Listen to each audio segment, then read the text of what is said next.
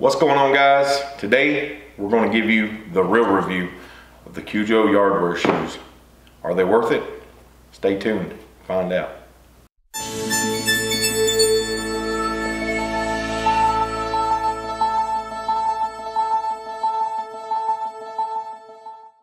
Alright guys, when it comes to yardwear, doing a lot, being on your feet a lot, everything we all know in any industry is comfort.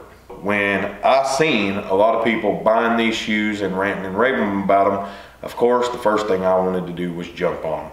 If you watch me on Instagram, I posted an Instagram post and I asked, hey, I've heard horror stories about these shoes. I've also heard great things about these shoes. And I got plenty of opinions on them. And so I decided to reach out to Kujo Yardwear and ask them to send me a pair. And so about almost 10 months ago, Kujo sent me a pair of these shoes. And I told them from the get-go, please understand that I'm going to put these shoes through the ringer and let my audience know what I really think about them before I do a review. So don't expect one within a month or two. So guys, it's been 10 months. I've had these shoes. If you can't tell, there's still grassy stuff coming out of them from where I haven't really emptied them. Let's talk about these shoes.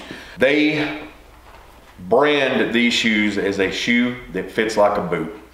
I've seen reviews of people that say they're hard to get on. The thing is, guys, is when you put boots on, you unlace your boots to put them on. Same thing with these shoes. I unlace two laces. I actually just pull them to loosen them up like that. Open them up, pull my tongue up. I've got plenty of room. My foot slides right in. Guess what? I pull them, I tighten them up. Lightweight, they're very lightweight.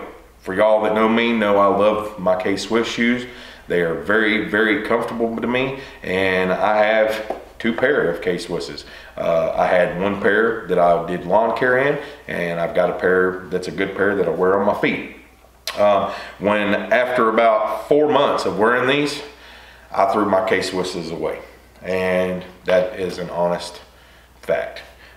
These things, here's the soles, 10 months worth of walking, concrete, doing mulch, doing yard work, just everything you could think of. These things have made it, and the soles still look good. My soles are not coming apart anywhere. These are still very well much intact, just like they were the day I got them. The only thing they are is a lot dirtier. But for y'all that know me, you may say them are real clean to be working in. But for the people that know me and know me pretty well, they know I keep my stuff pretty clean. It's just an OCD thing of mine. So these do get wiped off very, very frequently because that's just how I am. Let's talk about the soles. The soles in these to this day are still very comfortable. They still push down, and you can still feel the padding in them push back up on you. These are very comfortable shoes, guys. The soles, the inserts, everything is comfortable about these shoes. If you are too lazy to untie these shoes like you would your boots, these are not for you. If you're looking for something comfortable, lightweight, and that are going to get you through, and at the end of the day, you're not freaking tired. I'm 260 pounds. These are the shoes. These shoes are great. Absolutely great. At the end of the day with my K-Swisses, well, I was tired. I didn't even want to do another property by the time 6 hours was over. Like, I didn't want to continue. With these, my feet are still refreshed. They're breathable mesh on the sides, lets air in, and absolutely love these things. A lot of people will tell you in their review, these shoes are waterproof. I have seen people tell you they are waterproof. One thing to get out of the way right now.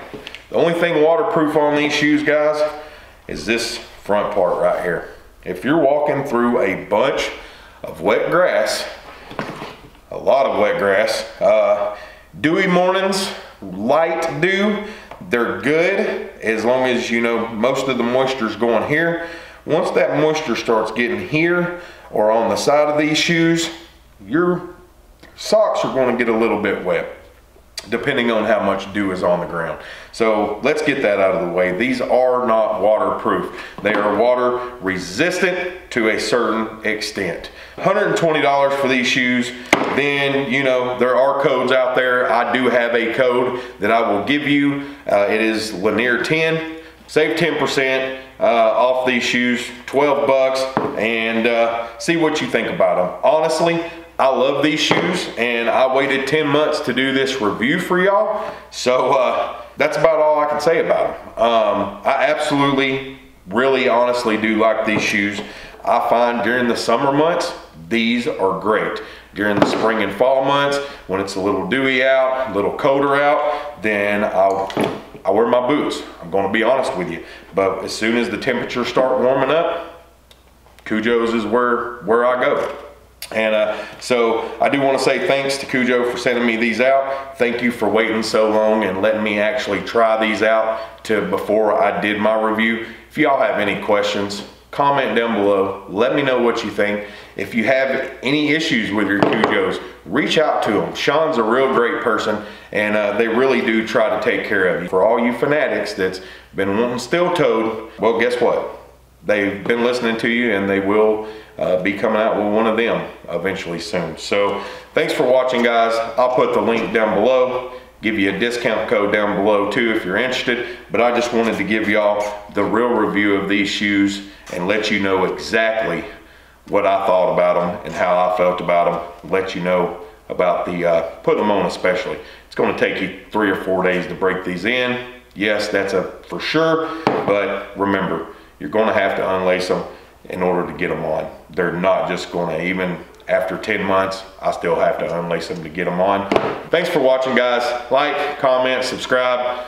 We'll see you soon.